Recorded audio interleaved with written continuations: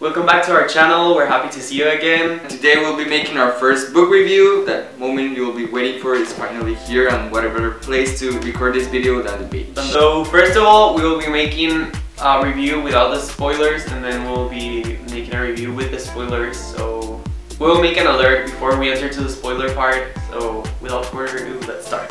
So the book we're reviewing is Little Monsters by Kara Thomas. This is a YA thriller and mystery. It's about a girl named Casey that she moves to a town because she has never met her father before, but she has some troubles with her mother, so she goes to live with her dad.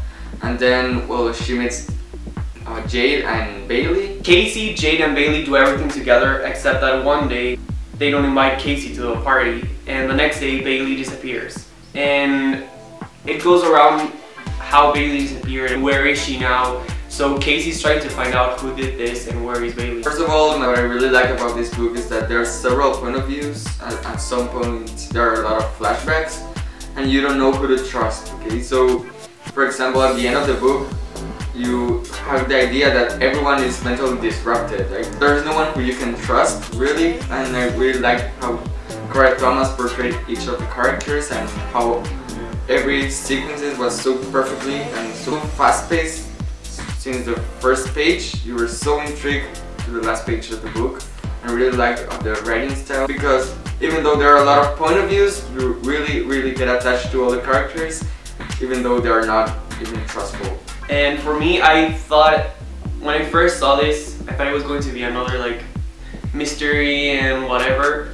And to be honest, since it's a YA mystery, there's not a lot that are like this one, I think. So I really liked how intense and suspenseful it is. I really liked the mystery throughout the book, and I didn't think that it was going to be like this, so it really impressed me, to be honest. I didn't have this high expectations of the book, and when I finished reading it, it blew me away. So I think that it did a pretty great job. As he said, the writing is really authentic. I think that the characters, although Kara Thomas is not a teenager and Casey is, well, you can see that the perspective of Casey being a teenager, it really feels like that and how it feels to be a teenager at some point, because she's jealous that Bailey and Jade didn't invite her to some things that they did, and so you can see that it really feels like it's a teenager speaking to you. So I really like that. One thing that I like that is, even though she has a lot of problems with her mother, you can see this connection with her stepmother, that she really loves Casey, and well, the connection with her father is so bad. They don't talk a lot, but she has this special connection with her stepbrother and stepsister. I think there's a special bond with this character. As he said, I think that in YA novels we do not see so much the family interaction, and I think that Casey and her stepmother, although they don't have the perfect relationship, she tries to have a good relationship with her stepbrother Andrew and her stepsister Lauren. So I think that's really important to see that interaction with families and how sometimes it's hard to be with your family and the struggles you have and how to learn to get over them. So I really like that aspect of this book. So if you haven't read this book, I really recommend it to you, because if you want to get intrigued from the start of the book until the end and have this feeling that you don't know what's going to happen until the end, then you should read it. It's so good. Now we're going to start the review with the spoilers, so if you haven't read it, bye. But come back after you read it so we can discuss this with you guys. First of all, the ending was really unexpected. I think that for both, I read it first, then he read it later than me, and we were both shocked with the ending. I think that you never see that coming. Some people did, but I was wondering. I thought it was Jade, and yeah, at the end it was Jade, kind of, but Lauren killed Bailey. I think that's really messed up to put a kid in that situation where she's so scared she has to do this. So I think that it was not Lauren's fault entirely, because Jade pushed her to the edge to make this. So I think that the ending was like really just, I was really surprised. I did not see that coming from a YA author or a YA book. Well, I thought that it was Ashley, Casey's stepmother, because there is a lot of part of this book that where at some point there's a knife missing at her kitchen, and well, she starts acting weird. I thought well, maybe she killed Bailey because of some of the problems, but well, it seemed unreal to me. But at the end, Lauren killing another girl, it's another unreal thing. I think that's just so messed up. Some big girl trying to push a little one to kill someone. The thing that I really liked was that you have this view of Bailey, like with the diaries that she writes. You can see how Bailey felt. You can see that there's mental struggle within Bailey because she had problems. She thought that Casey was falling in love with her stepbrother. I think that's super messed up, like what the hell. But Bailey realized at the end that she needed help because in her diaries you can see that she's struggling. She hates Casey, like with all her heart she hates her. But when the book starts, Bailey, Jade, and Casey do this ritual in an old house. In the old house that was near Casey's house. And I really like how you think that it's just like a teenager thing, that like they want to do something stupid. And at the end it's kind of like, it makes sense at the end, because when you start reading the book you realize that Bailey did this because she wanted to kill Casey during the ritual with Jade. And you don't see this. You don't see this coming. You don't put this together. But it's at the end that you realize that, oh my god, they did this because they wanted to kill Casey. I think that it was pretty clever that Lauren wanted to go to the ritual because it involved her. It just created this thing where Jade started to think, oh my god, I can use Lauren to do this. Also, I think there's a plot hole for me. I don't know if you've seen it or Andres, I don't know. That they're at this old house and there are footsteps outside, and that's what it all started up because Lauren got scared and well, she was acting weird after that. And until the end of the book you don't know like what are those steps, if there was an animal or a person around them. I really would like to know if there was a person over there, because it all started from that point.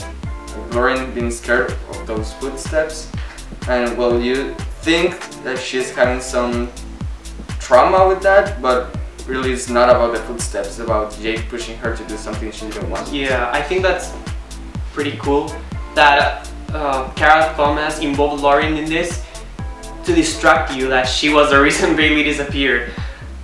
Because you think, oh my god, she's just scared and she had this psychological problem because she was really scared from the night of the ritual, but it's not that. You realize that at the end, this teenager wants to convince a little girl to kill another girl because there was supposedly in the place that did the ritual, it was the house of a lady called the Red Woman.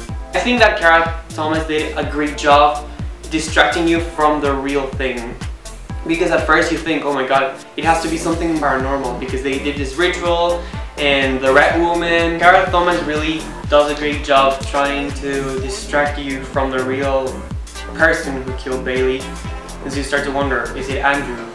Is it the guy that invited them to the party? Was it Ashley that Guillermo thought it was her stepmother? You start to wonder. That's what I really like. You start to wonder about everyone. Like you think, is this one, is this other person? And I think that's a great job that an author can distract you from the real thing. Also, I like that at some point you're going with these flashbacks of Bailey that she's writing in her diary. And Casey tells one thing in her point of view, and then Bailey writes something else about Casey in the same situation too. So you start to wonder, who is the bad one here? And I wanted to say, like, I wanted to think that Casey was the bad one because of what Bailey and Jade said about her. And then Casey did another thing. I was like, no, she's the good one. And well, during the whole book I was doubting who was the good one, who was the bad one. So I really liked about this one because you never had something for sure until the end of the book. Talking about good and bad, I think that all the characters had layers because that's how we are. If they were flat characters, it would be boring, it would be But each character has a problem. Lauren has problems, Andrew has problems, Casey, Bailey, Jade, and sometimes Ashley and Casey's father has problems. And I think that's real life. We have problems, we have layers and layers. And so that's what I really appreciated that you could see these layers and how different each character is. Character that I really liked, but a lot of people, they hate him. I don't know, it's Burke, the detective that was running with the investigation. I don't know why I liked him, because his way of investigating things, and he was pushing so hard on Casey because he knew she had some information, and he was doing well. He was doing so good his job.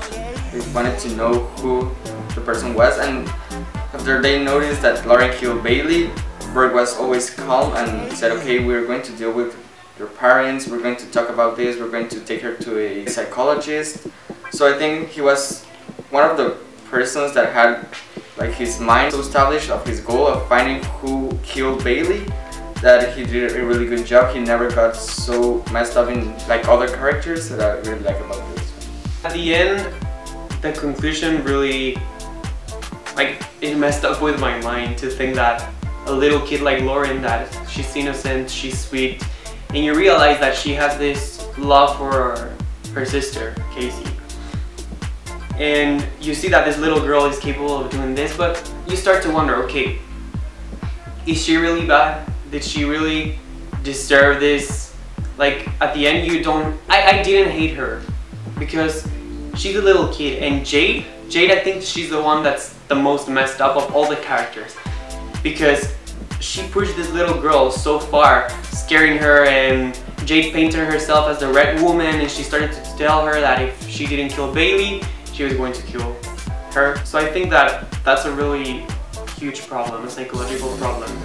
And Bailey, she wanted to kill Casey at the beginning, but then she realized that she was messed up and she wanted help, and she asked her mother for help. And at the end, Jade wanted to do it. Jade alone wanted to kill Casey. Jade alone pushed Lauren to do this. So I think that Jade is a real problem here, not Bailey, not Lauren. Yeah, and it's so cool because of all the characters, Jade was the one I less expected it from, because well, you don't see her anger. I saw a lot of Bailey's anger, but I didn't see a lot of Jade's anger. She was always hiding her emotions, and I think that's more dangerous than showing your emotions, like just hiding and hiding and then exploding. Also, there are two characters that one is Megan. There are two girls that they don't get along with Casey, but at the end they try to tell her things about Bailey, and they are so important to this reading. For me, they were so important because it's not just black and white, because they saw everything in a different angle. Things that I didn't like from the book is that I think there were some pointless clues.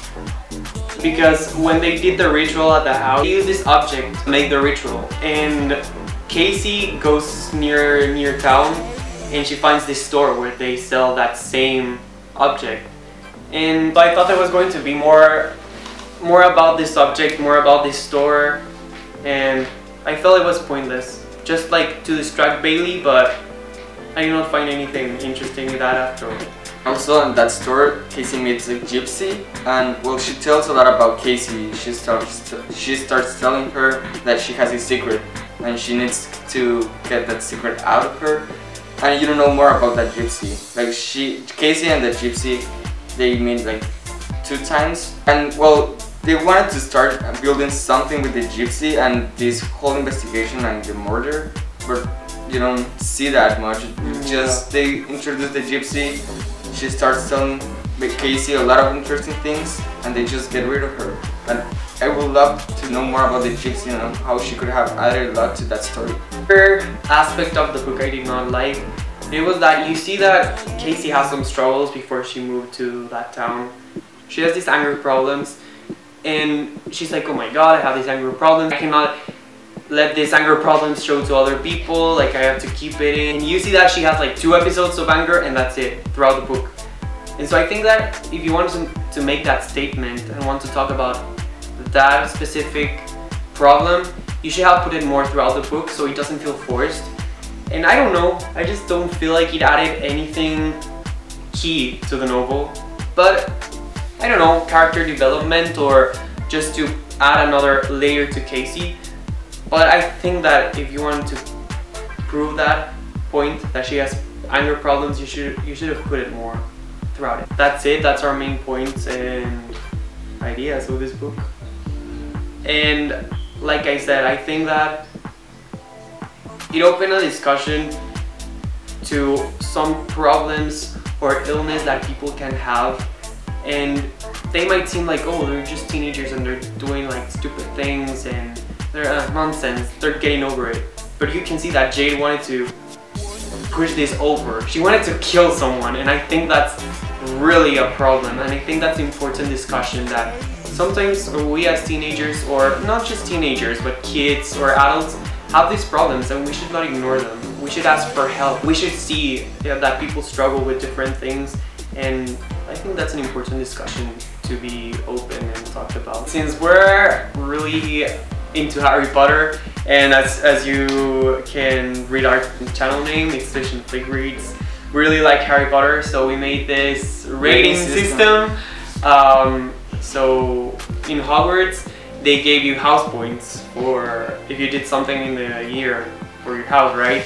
So if we like a book, we're going to add points, like house points. If we don't like it, we're going to take house points. So since we're Hufflepuff, we're going to, like if we say, okay, we add this book 5 house points, we're adding 5 house points to Hufflepuff. So I don't know, for me, I give it 4 out of 5 house points. Because, like I said, I found some pointless clues that did not add up, and I didn't like that they didn't develop more Casey's anger problems. So that's why I give it a 4 out of 5 house points. In this book, 4.5 house points out of 5, because there are some problems with this book where it got me so intrigued and it didn't bother me as much as the rest did. So that's why I didn't take away a lot of points. I just 0.5 points because I really liked this book and it was so fast pacing that I added up to all the mistakes. Okay. So if you want a mystery or thriller, well, you already read this if you're here in the spoiler section, but if you already read this, you can see that I think it's pretty awesome. I think it's pretty cool to be a YA novel and be a mystery, and the ending is so unexpected. I really liked it. So thank you for being part of our first book review. And since this is our first book review, we could have made some mistakes, or we did not talk about something, or we missed something. Yeah. And we're learning, and we love to learn. If you have any comments about us, any improvements we should make, anything that we make good or bad, please leave it in the comments below. We would love to hear it from you guys. So thank you, and remember, it's all about the Swish and the Flick, and please Swish and Flick here down the subscribe button and give us a thumbs up and leave in the comments what book we should be reviewing next, and see you next time. See you next time. Bye.